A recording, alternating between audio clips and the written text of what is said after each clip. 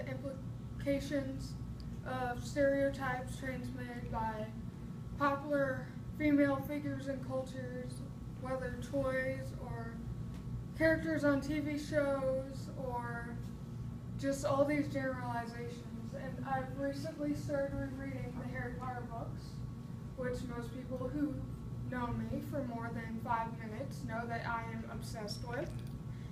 And I just realized how much I love J.K. Rowling's depiction of her characters because it's so unique and you don't see it as much anymore.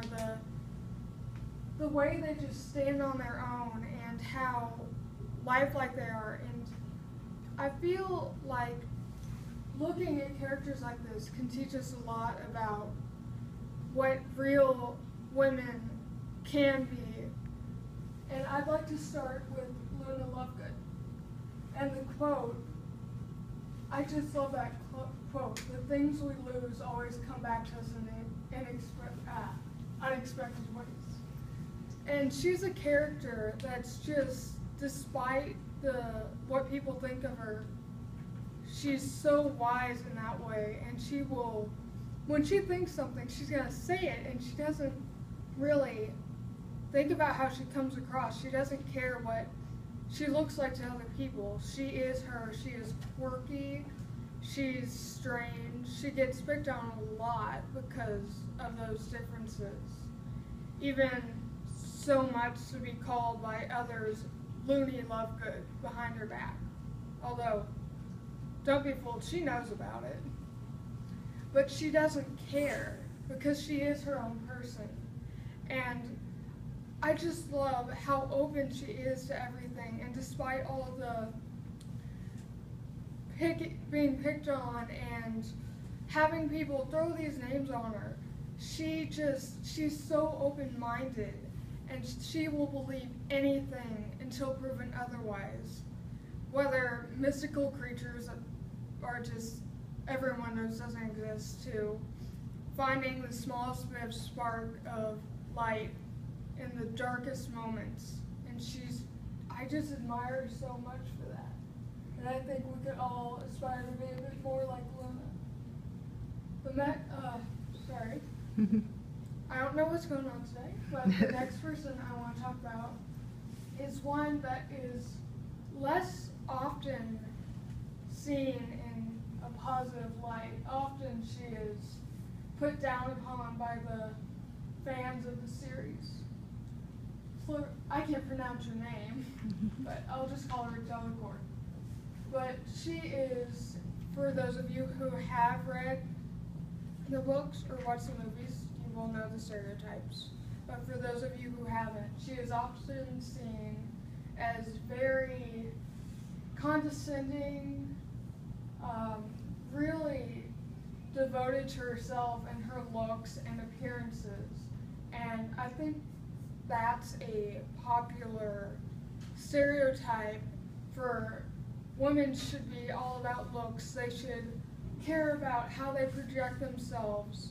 They should care about beauty and all this. But when you look at her and you look at some of the things she has done in the series, she is so much more than a pretty face. She is third or fourth Vila, which in the Harry Potter series basically means she could get any guy to fall head over heels with her. Vilas are kind of like sirens, I guess, in that way. Yet, though it is shown she has had a giant group following her around in a few scenes, she doesn't pick the handsomest, she doesn't pick the wealthiest person. At the end of the series, she stands by Bill Weasley from a poor family, often mocked for their social status. He's in the 6th book, and yes, this will be a spoiler, he gets attacked by a Greyback and receives permanent scars. And everyone, most of the fandom included, as well as the characters, expected her, because she is considered vain, to say, oh, look, you're not handsome anymore, I'm going to leave.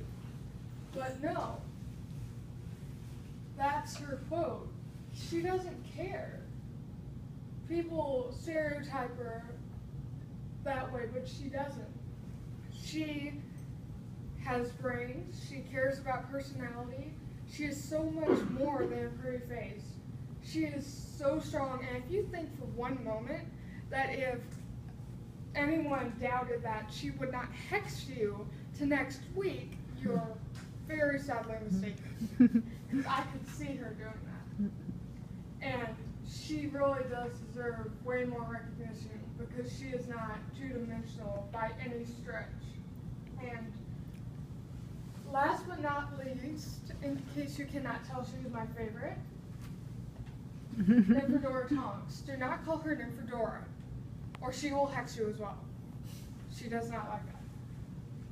There's a lot of reasons Tonks is my favorite character, and honestly, I thought about doing one all on her, but I don't know. I felt like I don't know. It seemed like this trio really worked. But Tonks, out of all of them, might be the one I admire most. She has the ability to change her appearance into anything, anyone she wants.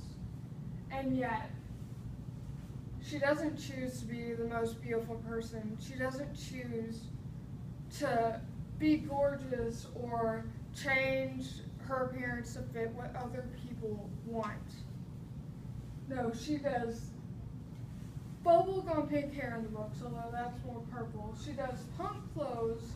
She likes band shirts and all this stuff because why not? I like it. It's something that makes me me. I don't care if it's, not really looked well upon for a young lady. I am an individual, I am myself, and it just screams Tonks to me. And she comes from, for those of you who don't know, her mother comes from a very distinguished family, and she gets disowned because she doesn't want to follow the social rules, I guess. And she falls in love with Ted, a Muggleborn, which it's kind of like, I don't know, back in the old days where there's high class and then there's peasants, and they consider anyone who's not pure of blood, dirt under their feet. So Tonks here already has this reputation for her family, and I can easily imagine her at Hogwarts getting picked on for this, and being bullied and being told she's no good because of her family. But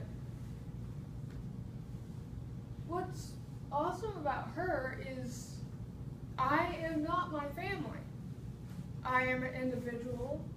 I am smart. I am kind, and I'm going to prove you wrong. She joins basically the Wizarding version of a police force, knowing that one day she might come up against family who would literally seek her out and kill her.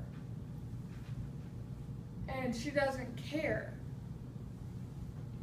She goes against everything because she stands up for what she believes she should stand up for. She stands up because she wants those she cares about to grow up in a world where they don't have to be afraid of being different, of being themselves, of being an individual.